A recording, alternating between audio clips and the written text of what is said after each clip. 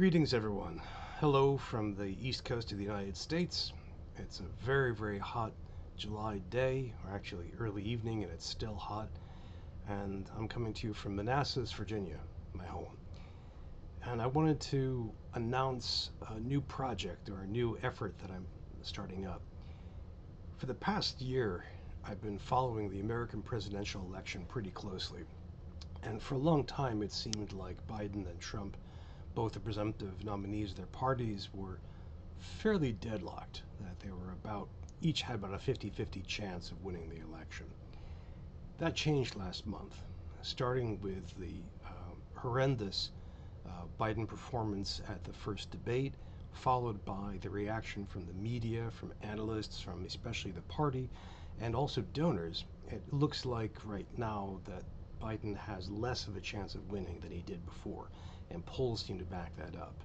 His campaign hasn't collapsed, but it's taken a major hit, and so far he doesn't seem to have been able to have salvaged that. There's still open talk about asking him to step down voluntarily, or replacing him with Kamala Harris, or holding what Clyburn called a mini convention ahead of the presidential convention that's supposed to happen next month. At any rate, it looks like the odds of Trump winning just went up. In fact, Nate Silver called the odds at 2-1. Now, between now and November, of course, is 4 months, and in 4 months, quite a lot can happen. Either candidate or both could suffer medical reversals. The economy could suffer or enjoy macroeconomic change. There are a lot of opportunities for foreign policy to either make Biden look bad or make him look good, especially in Gaza and in Ukraine. And of course, there are all kinds of possibilities for natural disasters, especially climate-driven ones, that could help or degrade the chances of either candidate. That said, I think it's a good time for us to start preparing for the likelihood of a second Trump presidency. And by us, I mean anybody in the United States and, of course, anybody in the world. And when I say this, I'm not ahead of the curve here. NATO has already been preparing, trying to set up everything from aid to Ukraine locked in so that a presumptive Trump administration couldn't turn it off, to trying to adjust their budgets to impress a presumptive President Trump so he won't cut them off, and so on. I think it's really incumbent on higher education to start planning this. Again, I'm not guaranteeing a Trump outcome, and I'm definitely not celebrating one, quite the opposite. But I think we should really, really take time to plan for the contingencies, for what might happen. Now, my focus is the future of higher education, and I'd like to see what I can offer higher education academics as they prepare for this eventuality. So I've got 4 projects in mind, and I want to see what you all think of them. The first is to take my Future Transform. If you don't know it, it's a weekly video conference, a discussion about the future of higher education. Each session has 1, 2, or even 3 guests. I serve as a moderator, and we have dozens or hundreds of people in the audience. No PowerPoint presentations, just free-flowing organic conversation. It's a special place, and there are great people in the audience. I really, really enjoy it.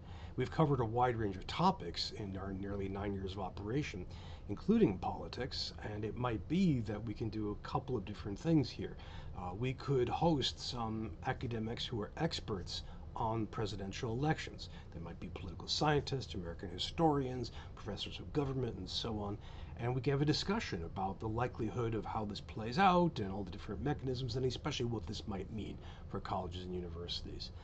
Second, we could do a tabletop simulation. That is, everybody who participates in the session plays the role they currently have, professor, librarian, president, student, or a role they'd like to have.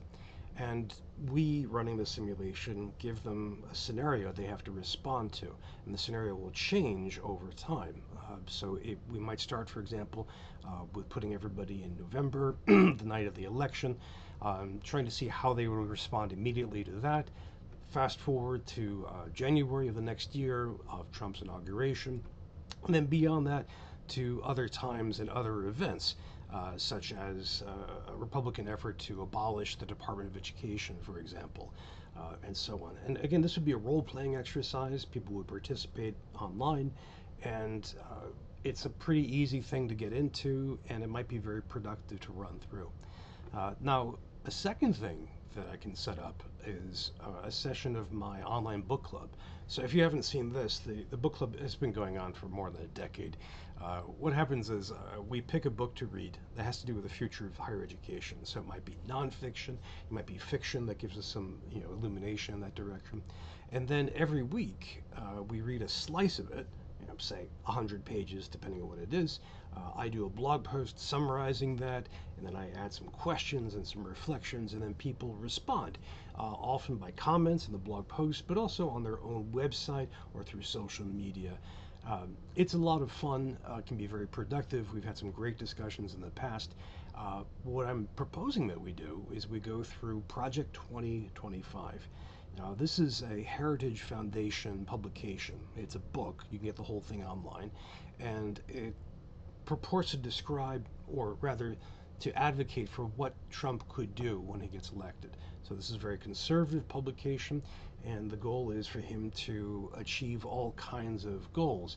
Everything from replacing a lot of civil servants who are appointed by Democrats to doing ramping up a trade war with China and so on.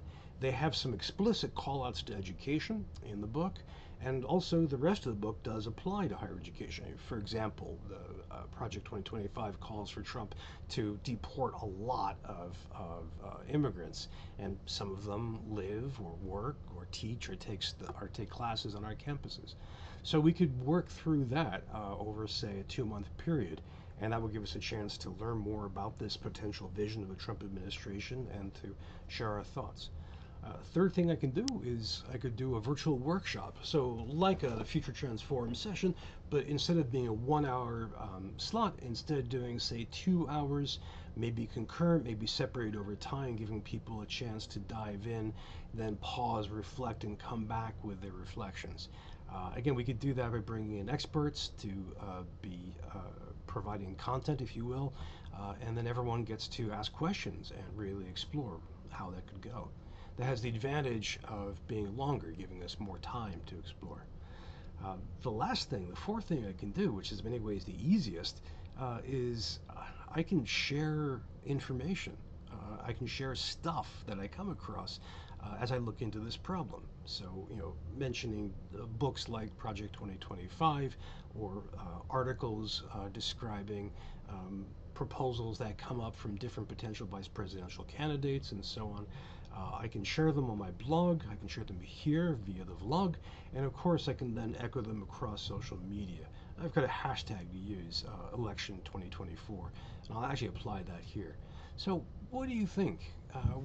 Do any of these sound like useful things to do in order to help academia plan for what seems to be a likely new presidency?